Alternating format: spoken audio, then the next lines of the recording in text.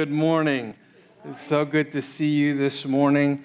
I'm glad you're here. And of course, Brother Todd's taking the week off, and so he's asked me to preach, and it's always a privilege to be with you this morning. This morning, I want to encourage you with a message that I've entitled, How to be Used by God in Any Situation. And the reason I asked Jerry to share that video with you this morning was because it comes from a book that I read not too long ago, Captive in Iran. And if you're looking for a book to encourage you and at the same time challenge you in your faith, then let me encourage you to order that book. You can get that book off Amazon. But as you saw in the trailer, it's the story of how two women were arrested at the same time, two close sisters in Christ, and they were thrown in prison together in one of the most notorious prisons in Iran. And there's a couple of things that stood out to me as remarkable about this story. Number one, the Iranian government made the mistake of arresting them together and then throwing them in prison together. You don't do that, especially if the charge is you're guilty of working together to glorify Christ's name and advance His kingdom. If they're doing that on the outside, what do you think they're going to be doing on the inside? The same exact thing. Well, not only that, but they're going to have each other to pray for each other, to hold each other accountable, to encourage each other. When one is weak, the other is strong, and vice versa. But the thing that probably is most remarkable is some research that I came across just this week in studying for this message. And that's this. According to some research, the fastest growing evangelical movement in the world today is in Iran. And it's led mostly by women. Probably no surprise there, because the Lord tends to use women the most, it seems, in the local church. But here's the encouraging thing about all that I'm telling you this morning and how it applies to your life today. I know, both from experience, from what I've read in their book, and from what I read in the Bible, that God can use anybody who is faithful to Him to advance His kingdom and to glorify His name. That means that God can use those two ladies. That means that God can use you here today. That means that God can use me, as weak as I am, as broke as I am, as sinful as I am. Because ultimately, it is God who is working in and through us for the advancement of His kingdom and the glory of His name. He's done it before. He's doing it today. And this morning, I want to give you an example of that from Scripture. If you have your Bible, turn with me to Acts chapter 16. I love the book of Acts. If you ever want to be encouraged in your faith and you just want to read something in your Bible that's going to challenge you, go to the book of Acts. Of course, we know that the book of Acts is the story of how the Holy Spirit fills these new believers and the gospel begins to spread like fire. And it's not because of their education, it's not because of their talents or their gifts, but it's because of God's faithfulness to them. And let me tell you something, if God can use a bunch of fishermen like them, God can use you. God can use anybody, which is exactly why I want us to look at the book of Acts. Acts chapter 16, we're going to look at verses 25 down to verse 40. It's too lengthy of a passage, I think, this morning for us to just read together, but I'm going to break it down for you. Let me set up the context for you. Paul and Silas are on what's known as Paul's second missionary journey. Of course, in Acts chapter 15, the Jerusalem Council has just come together, and they've met together to discuss the question, how are Gentiles saved? Do they need to keep the law of Moses in addition to faith in Jesus, or is it faith in Christ alone? And they agree upon the decision that the new covenant is basically salvation by grace through faith in Christ. And so the Jerusalem Council decides we're going to send Paul and Barnabas and another church leader by the name of Judas and Silas, who was a prophet, and we're going to send a few others, and they're going to go around and they're going to give this message to the churches. Well, Paul and Barnabas, they have a disagreement. You know, it is possible for church leaders not to agree on everything. So they have a disagreement, and they end up splitting. And don't you love how the Lord takes something that probably was as a result of sin, disagreement, and he ends up forming 2 missionary teams instead of 1. And so Paul takes Silas, Barnabas takes John Mark. One team goes one direction, the other team goes in another direction, all for the same purpose of strengthening the churches and making disciples. Well, it's here in Acts chapter 16 that Paul and Silas, they're in Philippi, a Roman colony. Philippi got its name from Philip of Macedon from the 8th century. That is Alexander the Great's father. And so it was a very important city. And they're walking through this city, and there's this slave girl who's walking behind Paul and Silas, but she's not quietly walking. She's making a big scene. She's yelling at the top of her voice, and the Bible says that Paul gets greatly annoyed. And so he actually responds in love. You know what he does? He liberates this woman. He performs an exorcism, and the demon that was inside of this woman is released. That's good news, right? He just was used by God to transform someone's life, someone who had been held captive to Satan for her entire life. But it doesn't come across as good news because this slave girl was essentially being used and abused by her owners. She was able to tell the future. She was a fortune teller, and she was making these owners money. Well, whenever the demon left, she no longer can do that. The owners get upset, and they decide to have Paul and Silas flogged and arrested. And so the jailers come, and they take Paul and Silas, and they put them in this old, dusty dungeon, this prison. And the Bible says that they fasten their wrists and their feet in these stocks.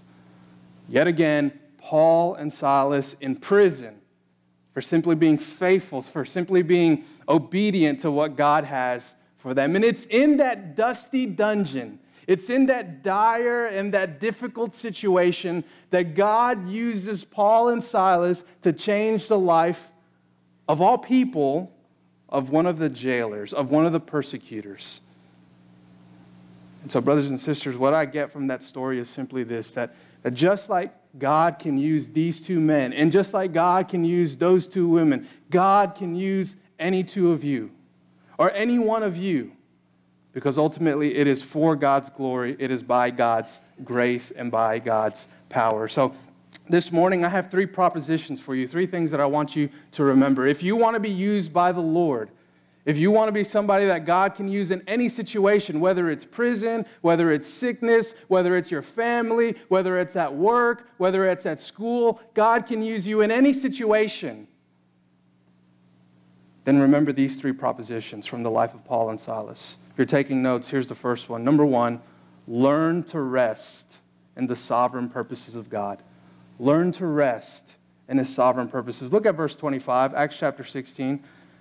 About midnight, Paul and Silas were praying and singing hymns to God, and the prisoners were listening. Is that how you would expect 2 prisoners to respond in that situation?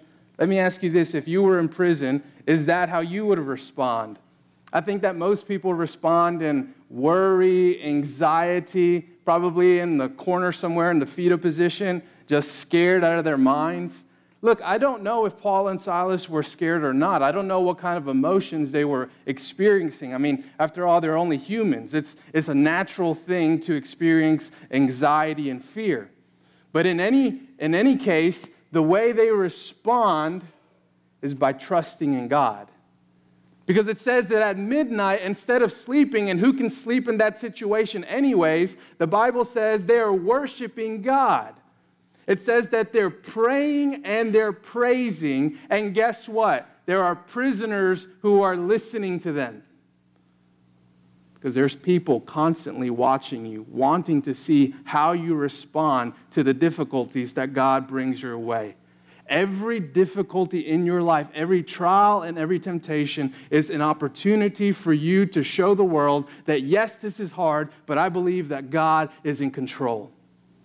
And that's exactly what Paul and Silas are doing. When you don't have anything to do, when you don't know what to do, here's what you should do. Pray to God and praise Him for everything He's already done. Praise Him in advance for what He will do. Praise Him even when the situation is dark, difficult, and bleak because of who He is. Because even though I don't understand what he's doing, even though I don't have all of the details, I know my God. I know his character. This isn't the first time I've been through something difficult. He's been there before. He will be there again. Paul knew that. Paul had experienced God's hand, God's provision before. And on top of that, he had Silas, a prophet, with him. He had somebody there to encourage him and to remind him. We need those people in our lives. And we need to be reminded that God is sovereign and in control.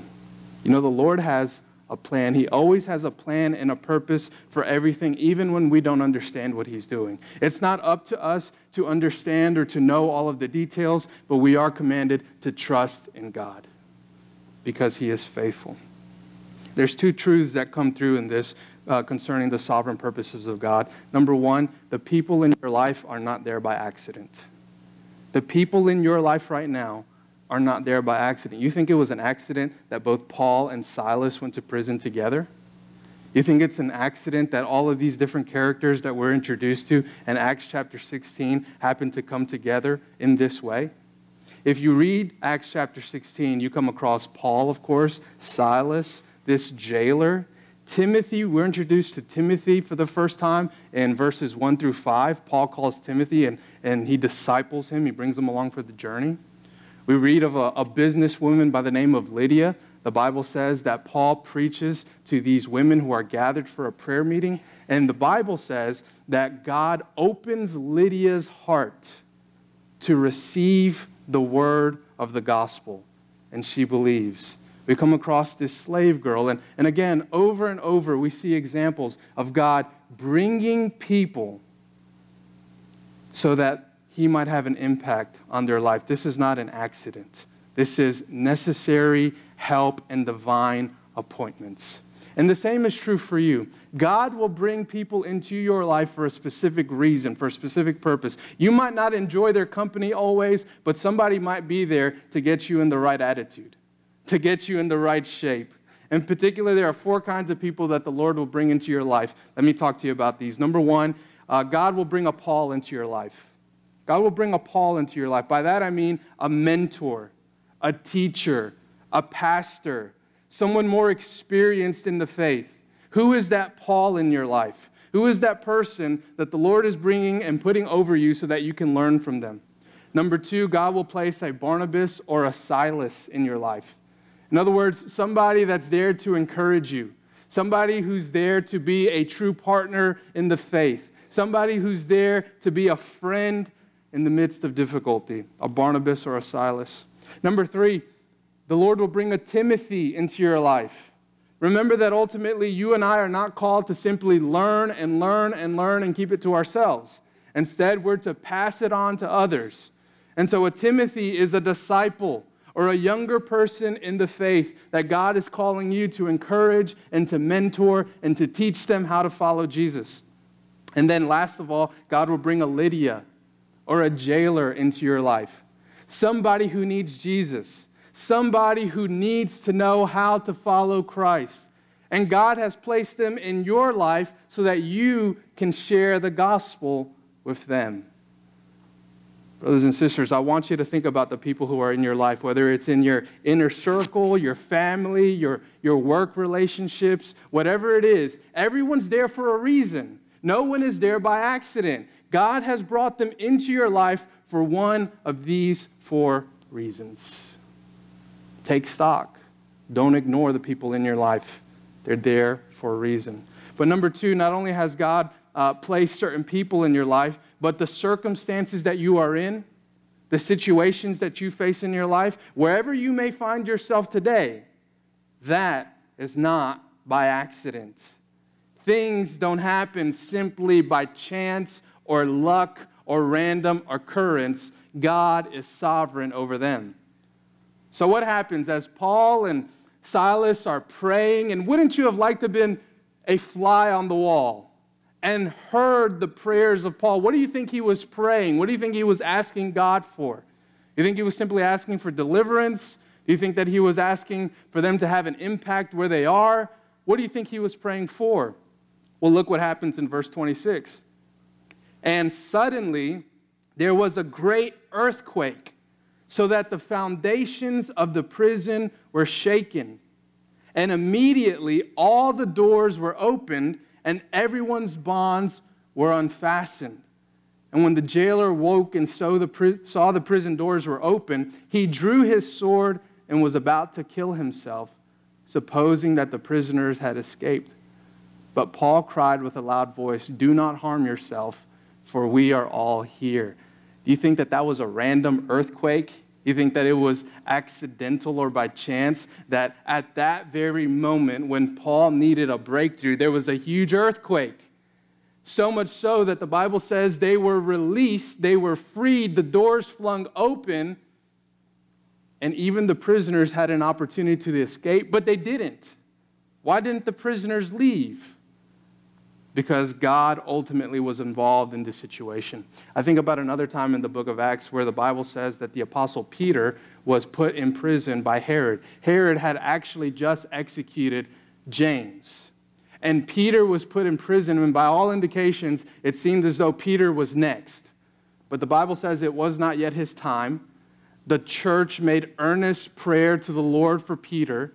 And while he was in prison, the Bible says that an angel from the Lord came and released Peter from jail.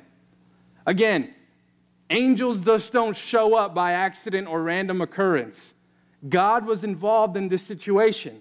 And in the same way, this time it wasn't an angel, it was an earthquake. Either way, Peter and Paul were both put in prison for a reason.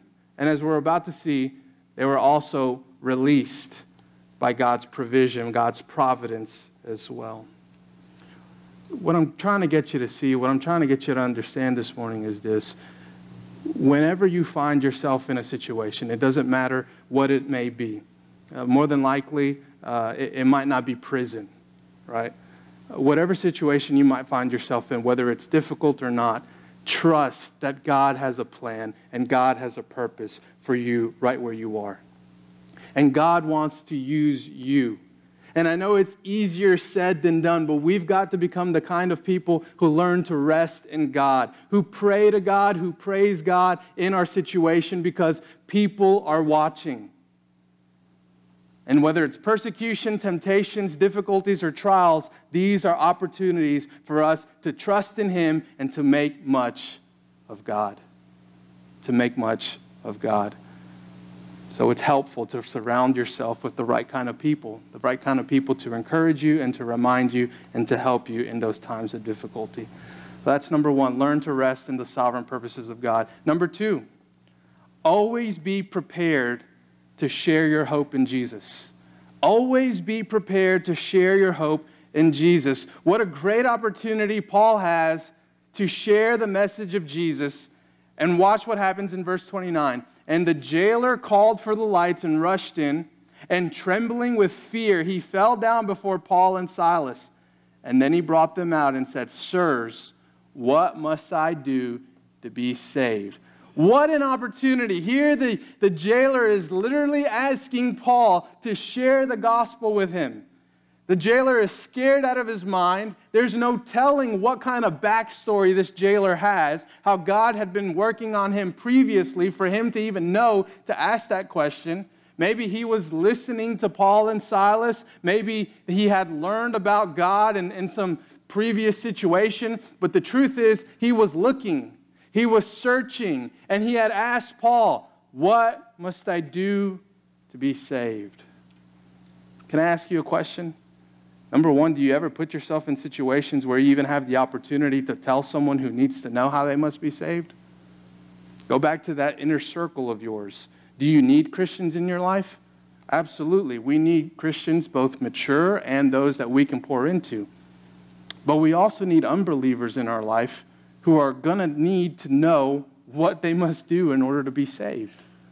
We need people in our life so that we can share the answer to that question. But then number two, are you prepared? Are you equipped? Are you ready to make a defense or to give a reason for the hope that you have in Jesus? Do you know what the gospel is? Do you feel capable, comfortable in articulating the answer to a question like that? And listen, I'm going to tell you something. We live in a day and a culture where not too many people are going to ask that kind of question. So maybe you need to ask them that question and then follow it up with a response. But the point is, all of us have been called. All of us have to be ready to share the hope that we have in Jesus. People need hope. There's people all around us today who are in desperate need of hope, and they're turning to all kinds of coping mechanisms. They're turning to drugs. They're turning to alcohol. They're turning to work and to money, to relationships. They're turning to all kinds of things, when in reality, none of those things are going to help them eternally.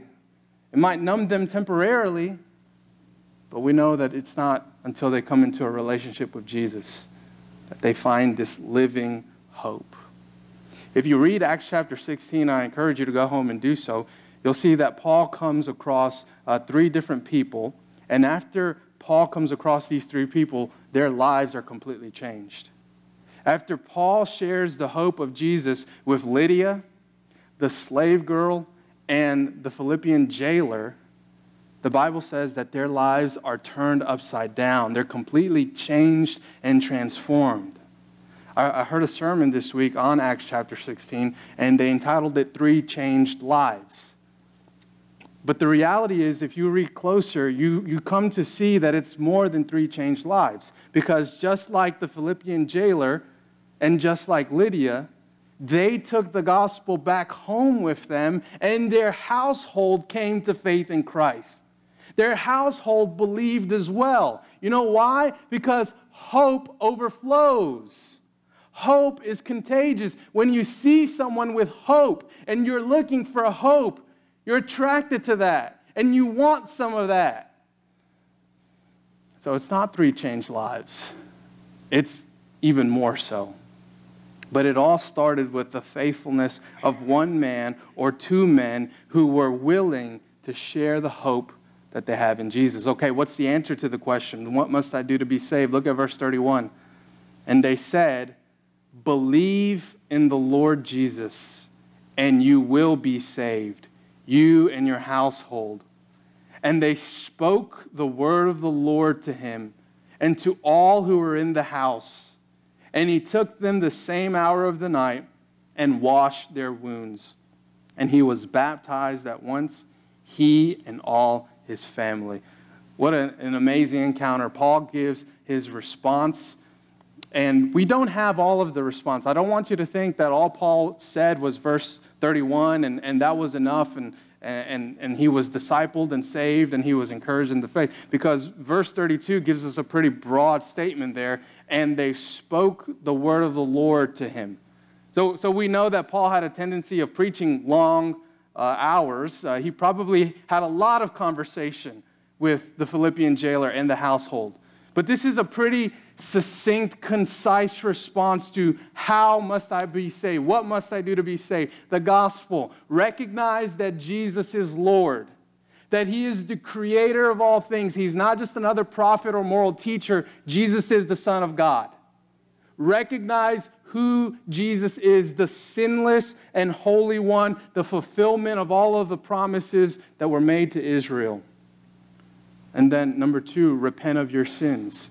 If Jesus is Lord, that means that you no longer get to call the shots. Jesus calls the shots.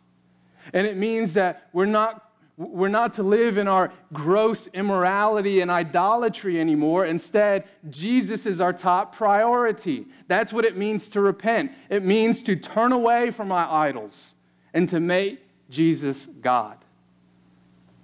Recognize who he is, repent of your sins, and then receive him as Lord and Savior. Aren't you glad that Paul did not respond by saying, okay, here's a list of the 10 commandments, and here's all the dietary laws and restrictions, and here's some steps for you to follow. And by the way, we've got to talk about circumcision. We've got to talk about keeping the law, and you've got to talk about joining the synagogue and doing this and that. Paul didn't say that. He said, believe. Place your faith in Christ. Trust in him, because he alone is sufficient to save. You can't do it. Jesus has already done it.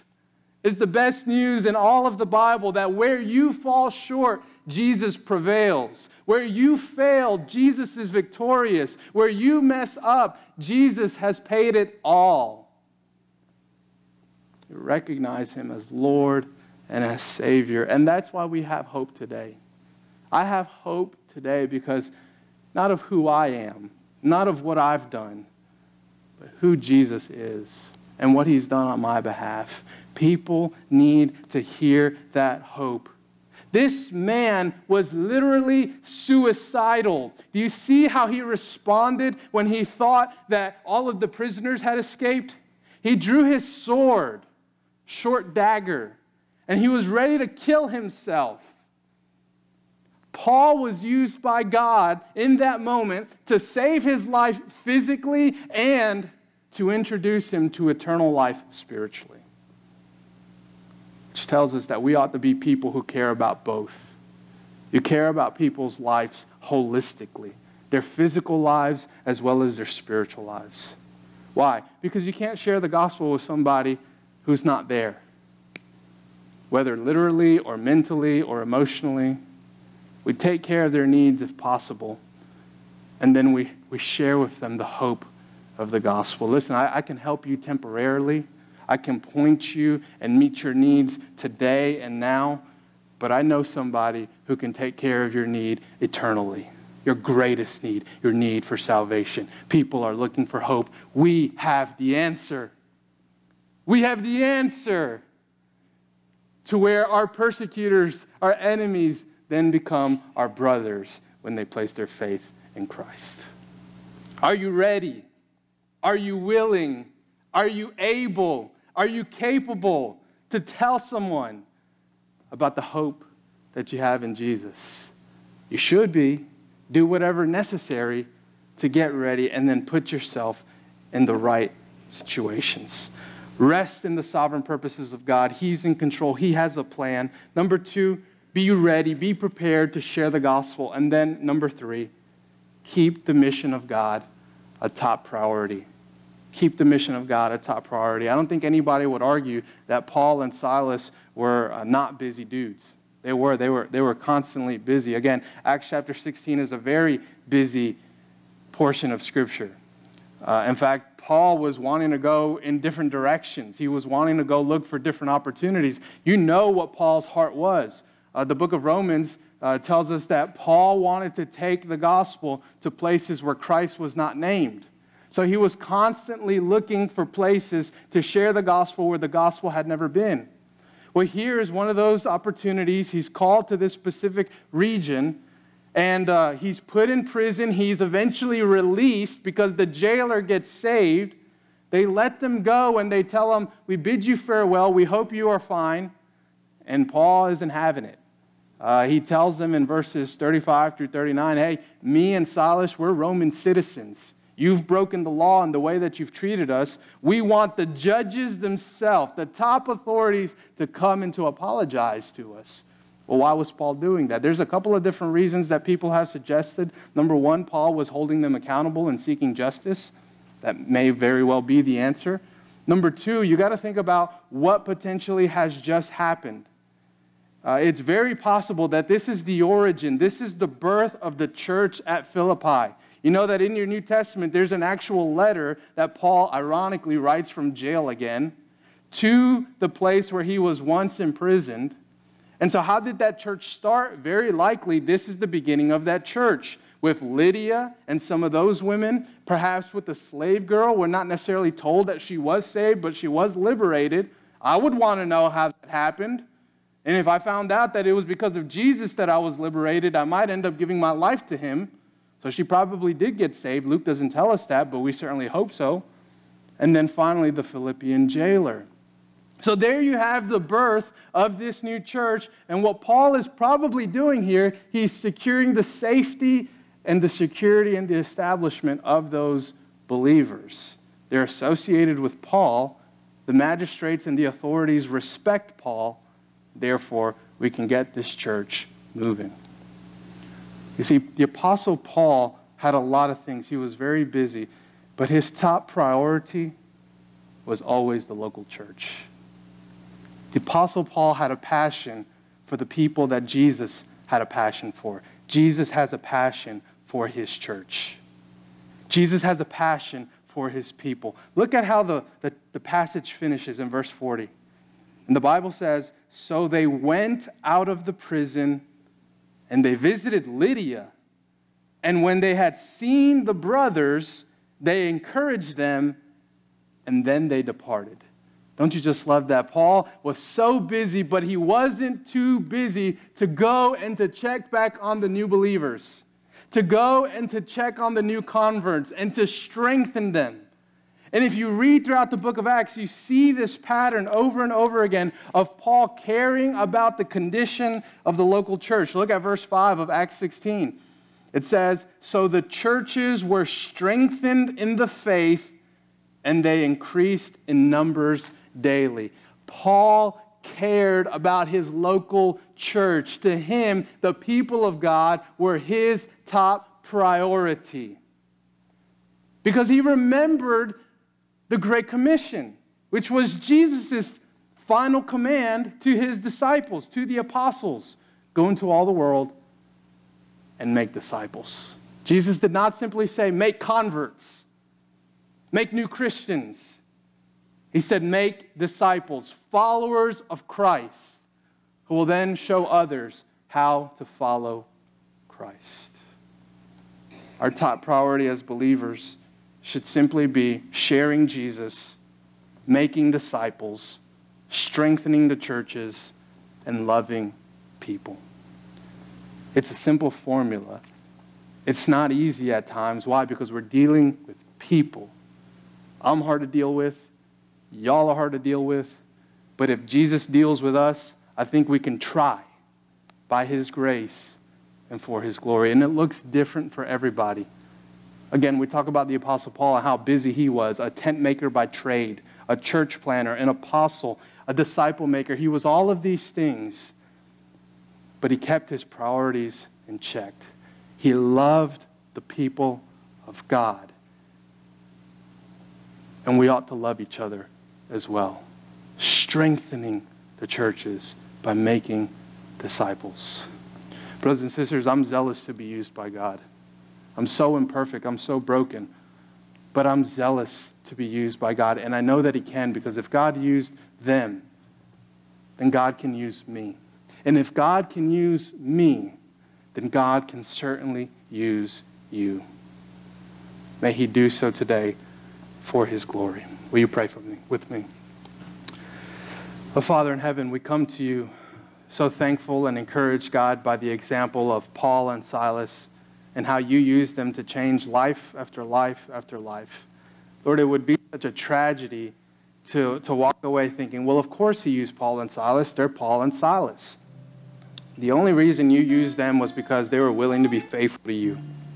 God, may we have that same heart, that same passion and desire to be faithful to you, to believe that you can use us despite us. Broken as we are, sinful as we are, messed up as we are, God, you will use us for your glory and for the spread of the gospel. Thank you, God, for the hope that we have in you. To believe in Jesus, to receive Jesus, the forgiveness of sins and salvation. Lord, help us to share that with others, to care about each other, and to make disciples. It's in Jesus' name that I pray. Amen.